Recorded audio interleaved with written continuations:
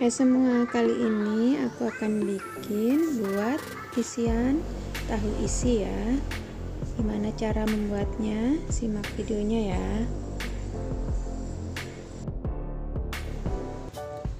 Ini kita siapin bahan-bahannya. Ada daun bawang, kol, wortel. Di sini saya banyakin wortelnya ya. Ini udah saya cuci semua, udah bersih.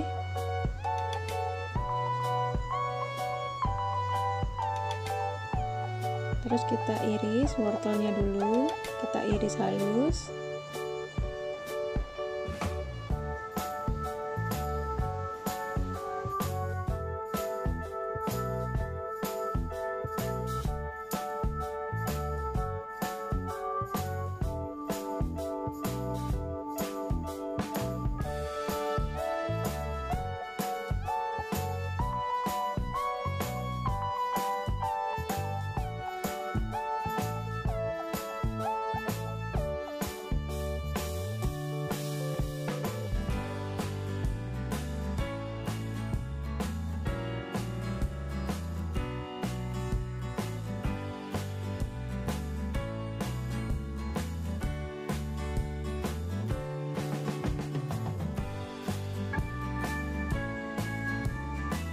Setelah selesai wortelnya, kita iris daun bawangnya.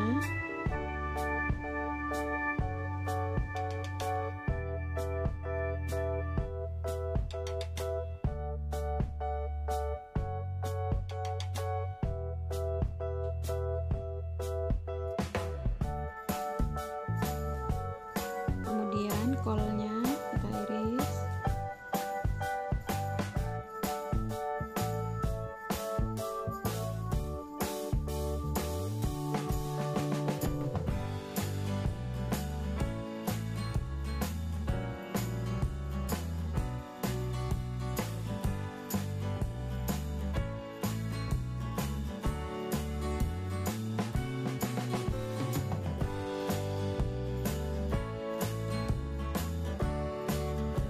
Setelah kita iris semua, jadinya kayak gini ya. Kita campur semua jadi satu.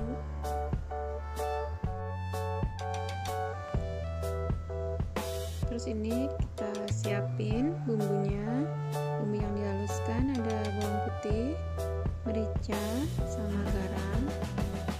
Terus ini ada gula pasir sama kaldu bubuk ya. Bumbu yang dihaluskan kita halusin dulu.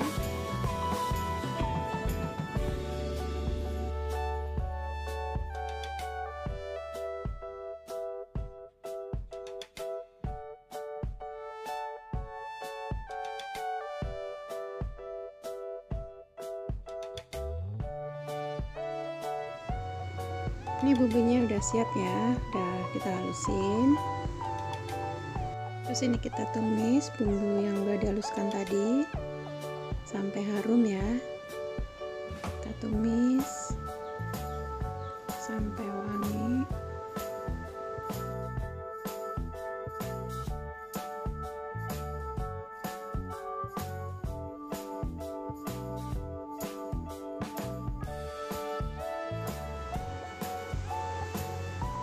Terus kita masukin wortel sama yang lainnya. Kita masukin.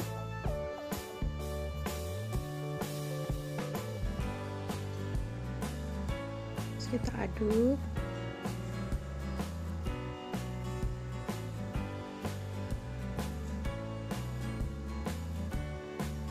Terus kita masukin gula sama kaldunya. Ini terus kita aduk-aduk. Ini saya tidak pakai air sama sekali ya. Kita aduk-aduk terus sampai wortelnya matang ya.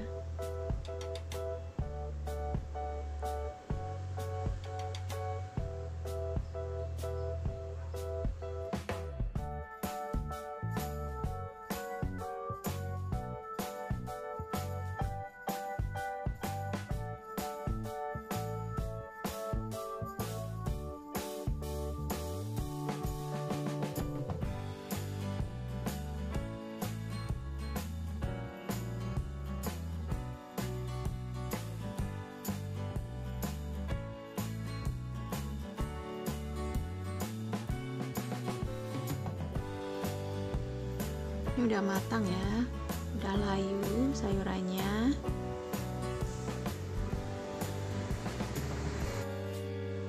Nah, begitulah cara bikin buat isian tahu isi.